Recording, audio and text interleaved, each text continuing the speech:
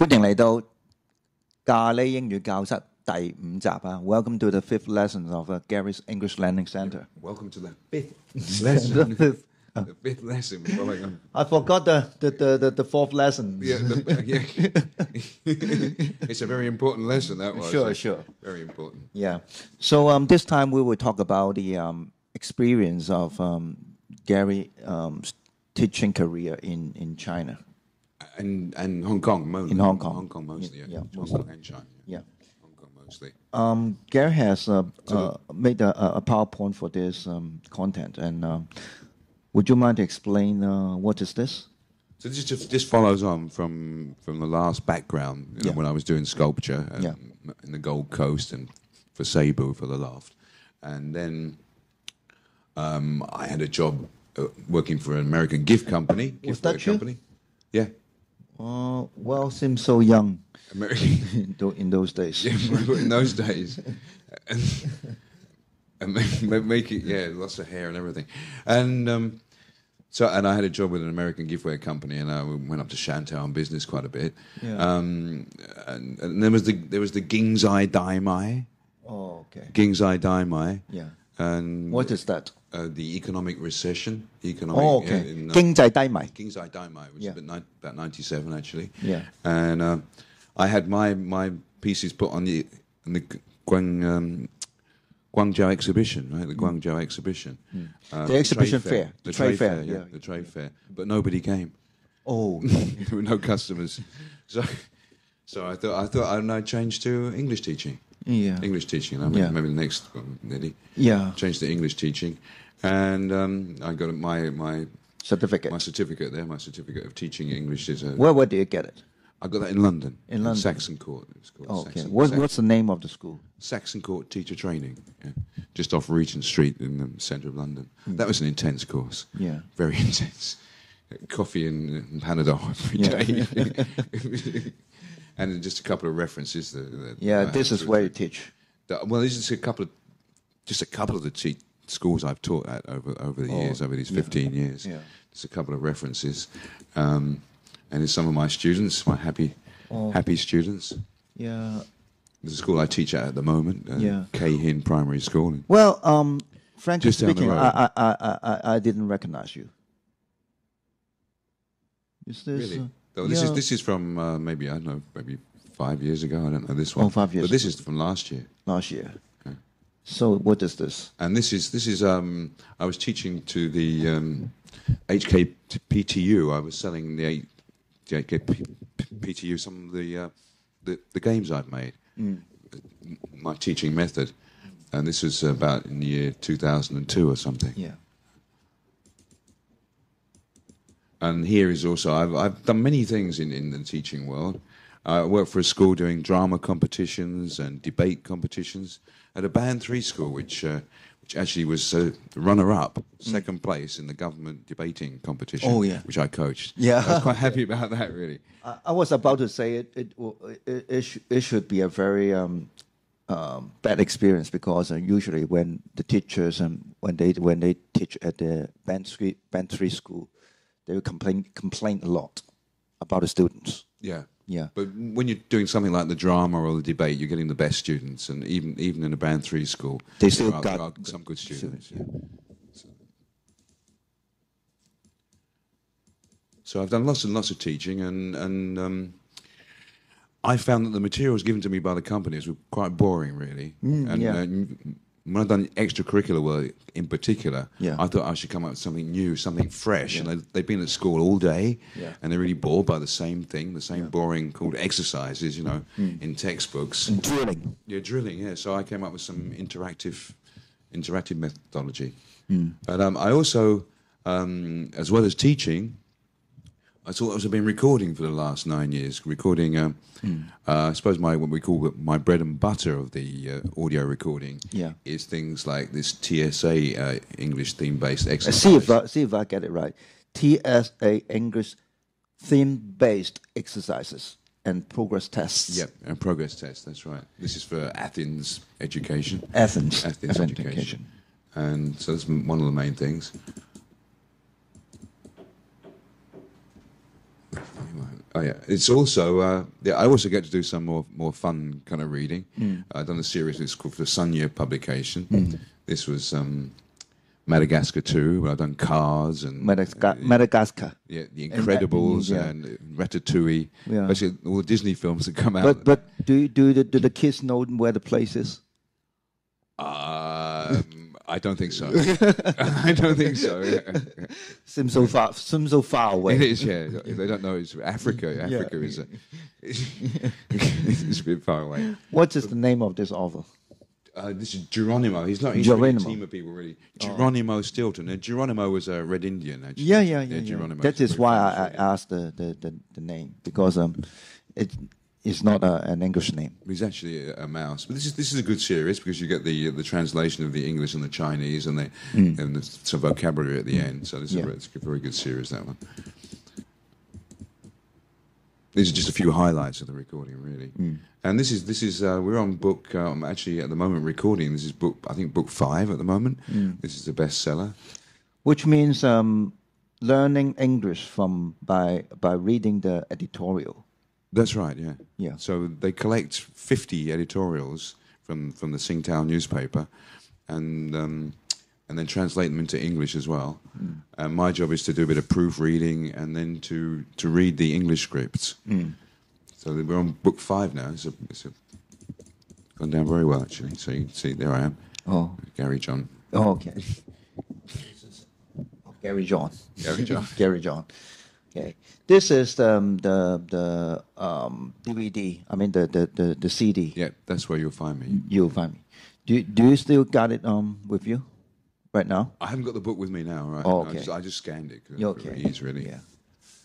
So this is the experience. So that's. So what about the next one? The experience last year, I had quite an experience last year. It's which one? No, not that one. Here we go. That one. That's the one. Kwai Chow? Yep. Okay. Kwai Chow, yeah. But you will have to do a sort of explanation about where is this place? Where is this place? Kwai Chow. Last year I went on a teaching trip to Guizhou.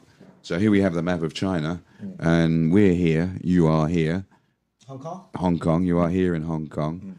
And there's 2 provinces along. Here we get Guiyang. Yeah. The capital of Guizhou. Is the capital of Guizhou, yeah. Do you know Guizhou is one of the poorest provinces in China? Yeah. So the people are quite poor. But I think in Guiyang, the capital, the living standards is higher than. It's quite high there. It's quite high there because you see, I can see those chairs and tables and all the learning instruments there. I mean, they're quite advanced. In Guiyang itself, yeah. In Guiyang itself. So we had quite a trip really organised by my friend. First, we went to see the first professor of English, Professor Carl Wang. No, Carl Wang. Professor Zhao. Professor Zhao. Professor Zhao, yeah. Yeah. And what his grandson? Why were you invited to this place? Because a friend of mine called Quan Li Hoon, and he funded a school with Wang Jim. I think something like 10 or 12 years ago now. Yeah. I think they funded a village school. And so he has connections. He's been with that county, well, actually with Nanyang County, actually, but he has connections. And he's met the professor, so we had to go and visit the professor, you know. And he was a very nice old man. He's 80-something, you know. But he was the first professor of English in Guiyang. Yeah. And Carl Wang, who was the host teacher and translator for us. An unexpected thing, when we were staying at our hotel in the center of Guiyang, there were some students, and they were raising funds for one of their fathers who was having a cancer operation. So Kwan, again, he likes to talk to people. Anyway, he set me up. So I carried my ukulele with me. And you sung? Yeah, play my ukulele with me. So I took it from the hotel room, which is just across the street. And because I was a novelty, really. I don't think it was a novelty. Were you the only Guaylo in Guayang? In Guayang, I saw about four or five Guaylos in the 10 days. We were in 10 days in Guayang, and I saw about 4 or 5 Guaylo. So I was a novelty and a fascination. So we helped raise quite a bit, actually, quite a bit of money, really. Yeah. Well, how much money did you raise? I didn't count really, but I could see, people out of the corner of my eye, people. But I didn't know that you can play ukulele. Yeah. You can? Yeah, I can, yeah. Yeah. I play it more You didn't tell me. I play it, there's many things I can do. But I play it more in a guitar style, really. Oh, yeah. I'm not a purist ukulele player. And you see this is in the shape of a Gibson Les Paul. It's not really it's like a small guitar rather than rather than a ukulele. Yeah.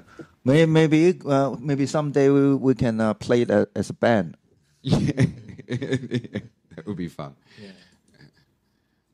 And it was reported in the newspaper. There's a newspaper reporter there. And there were crowds forming. It was quite a trip, really. Well, do you remember what did you sing? Things like Imagine, and Happy Together. Happy Together. And My Song. Okay, Different all classics. Classic songs, yeah.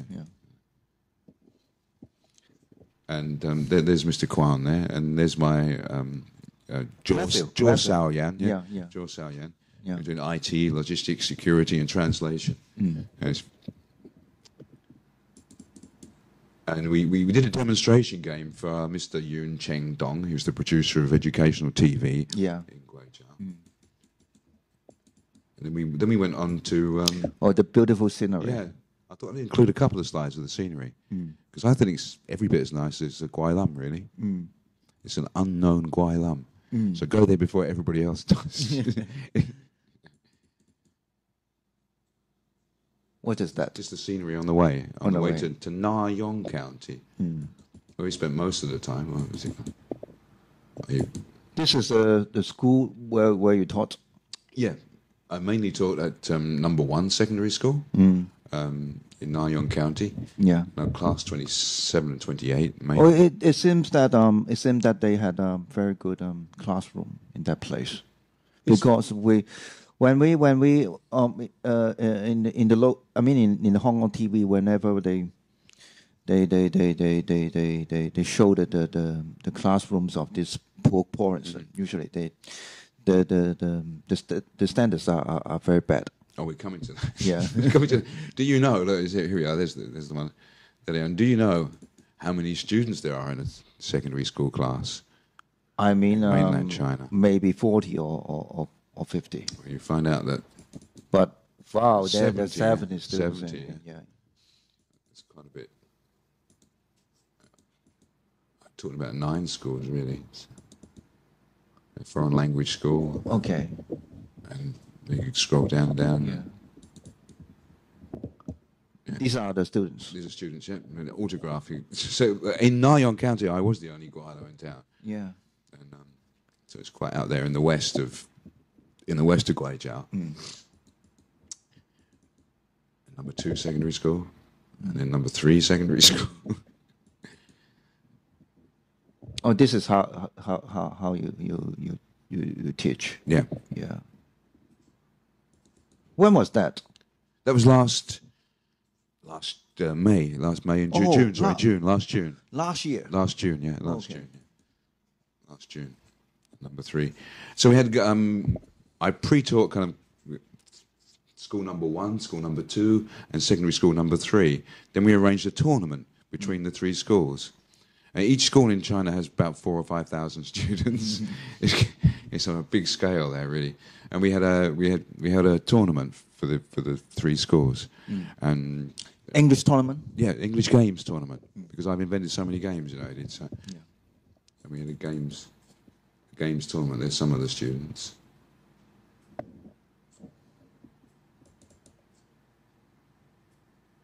Oh, this is Matthew. That's Matthew again. Yeah, my assistant. He operated the. Well, I have to point out to the listeners that Matthew is the guy who introduced Gary to me. Yeah. Without Matthew, there would be no Gary's English Learning Center. That's right. And this trip would have been very difficult without Matthew as well. Because he is a Cantonese, and he can. I guess he can speak very good Mandarin. He speaks good Mandarin as well. I mean, Mr. Kwan is an excellent translator because he and he is also an English teacher. Yeah, Mr. Kwan translated for the courts in Hong Kong and for the TV in Vancouver as well. Yeah, and his Mandarin translation is more perfect. Yeah. Well, where do you get this suit? This is from my friend Aaron. Oh yeah. Yeah, because I got the same suit. It's nice. People say it's a kung fu style. I don't know. Yeah. So why don't we wear the same suit next time when we do the program? Yeah, well, I was thinking about it today actually, but and there's the winner. The winners of the tournament. There are 9 teams competing, 3 teams from each school. And this lady here is Ms. Zhe Yu. She's the chief of teacher training in Nanyang County. Oh, okay. Yeah. She kind of organised the tournament. Another English teacher? Another English teacher, yeah. Yeah. But she came a local English teacher. And we have a news. Should we show the news report now? Sure. Yeah. Because Gary's lesson has been recorded by the local TV station. Nanyang County TV station. Nanyang County TV station. Yeah, and he got the video here, so we'll show it to the listeners. They reported, so yeah.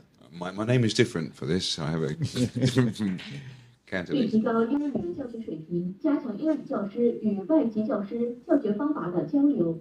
让为一中邀请祖籍英国、现在香港任教的麦森老师，于6月20日在南二中多媒体教室举行英语电视游戏竞赛，限制81名高中学生参加竞赛，现就职一中、二中、三中、一小等10多名英语教师观摩了本次英语电视游戏竞赛。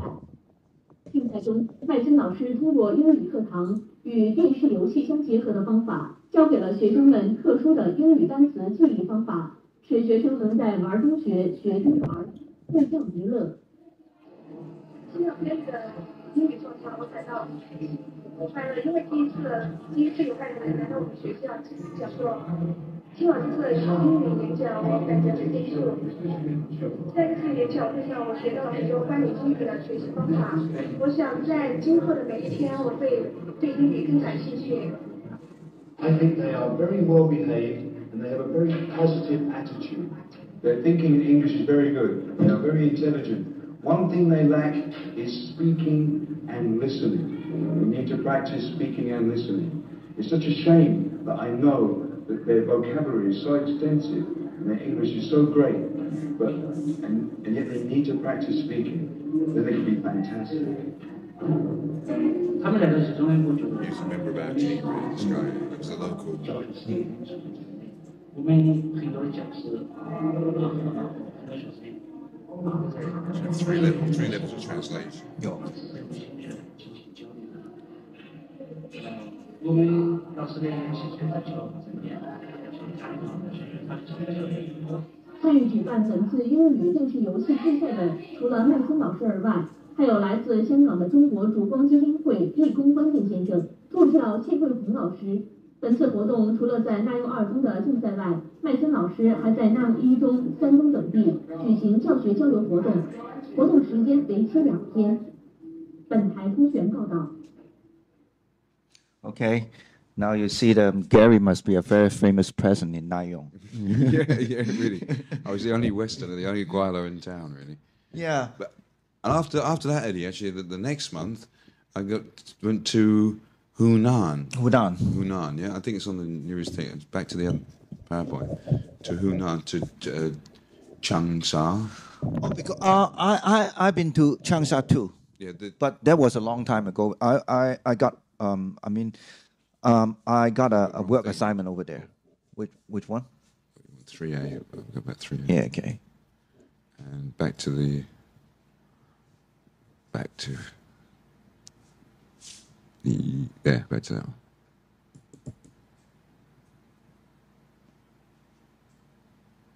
Go towards the end, really. Oh, I go back up. That's it. Hunan. Yeah, Hunan. Yeah, I've been there too. Changsha. In Changsha, yeah. Yeah. Do you know this? That was the place where Chairman Mao spent his secondary school. If you didn't know it before you went there, you certainly do Yeah. when you go there. Yeah. There must be 100 statues of Chairman Mao. Oh, actually, there are a lot of them. Yeah, there must be everywhere you go. Yeah. Everywhere you go to the park, there's Yeah. statues. You go to the university, there's Yeah. statues wherever you go. Yeah. So if you don't know before, you definitely do afterwards. I went on this trip. It was organised by an organisation called Candlelight Education Fund. Is it from Hong Kong? Yeah, they're based in Hong Kong. They have approximately 300 schools that they fund In China. Yeah. And they run this. For English learning. Yeah, and they run a teacher training course every year. And so you go back to, you can find me there. There I am there, just there. And these are the teachers from Ho Fung College. Ho Fung College. There's the headmaster, Mr. This one? This here. Here. Mr. Is here. Okay. And some other of the teachers. These are all teachers. And these are all teachers being trained, yeah? Yeah. All the teachers being trained. 90 teachers. So your job is to train the teachers? Yeah, we all did different workshops. Some did on drama, and I did my workshop on the games that I've invented, you know. These are the games that you invented? That's right. So I invented you gave it to me? That's all right. right. Yeah. There's book 1 and there's a book 2 as well. Book 2 maybe. There's a book 2 as well. Book 2. Let's see. And before you go? Yep, we've seen that. We've seen the Na Young. Yeah. Oh, here. Okay. So how would you compare the students of the Hong Kong students and the mainland Chinese students? How would I compare them? I think they're more hungry in China. Yeah, they want to learn English more because they do not have that kind of opportunities. Yeah, they have too much opportunity here. So some students' attitude is good here, but some is a bit, well, you know, it's some. They don't treasure it. Yeah, they don't. They're complacent. You know. Yeah, they're complacent. They don't treasure it. Yeah. So they're hungrier there. Well, try to explain what does complacent mean. Complacent. They think, oh well, it's so easy for me. Yeah. It's so easy for me, so I won't try. Yeah. Yeah. And it is easy for Hong Kong people. I mean, every street sign, everything is bilingual, isn't it? Yeah. And they don't bother. They don't treasure that, which you don't get. You don't get that on the mainland. Yeah. You know, and I must say that I don't want to offend any teachers in China, but the teachers in Hong Kong usually their speaking is very good. They speak English very well, quite well anyway. You know, so the students have something to follow.